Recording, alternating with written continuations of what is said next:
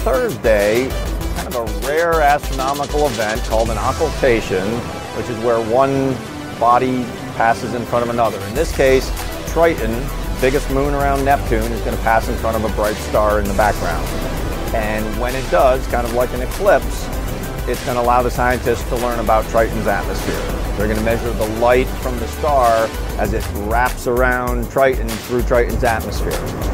And this is going to occur at almost a particular instant, down to a few seconds, out northeast of Bermuda. So no ground-based telescope is going to see it. You need to have an airplane. We can fly out there, be in the right place at the right time to get this event.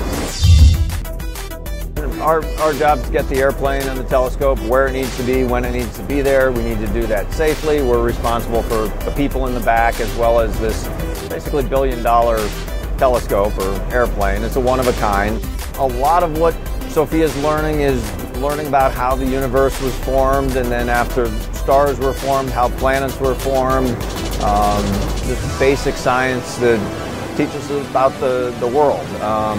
Some of the stuff closer to home, this event with Triton will teach us about a moon around a planet that's actually here in our solar system. A lot of times we're looking for water, because life as we know it is based on water, and any place that has water, we think maybe there's the potential for life. This is the first time we've traveled to a different base in the U.S. in order to capture an event like this.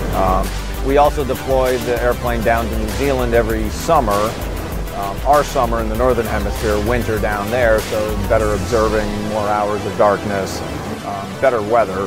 Thunderstorms can kind of put a damper on what we do. So this is the first time we've said, hey, there's an event out there. We can't fly out of Palmdale. It's just a little too far to get to. But if we deploy to the East Coast, now we can go out and get it. So maybe in the future we'll come back here or go to other bases around the country where we can get to different events that can't be seen by a normal ground-based telescope.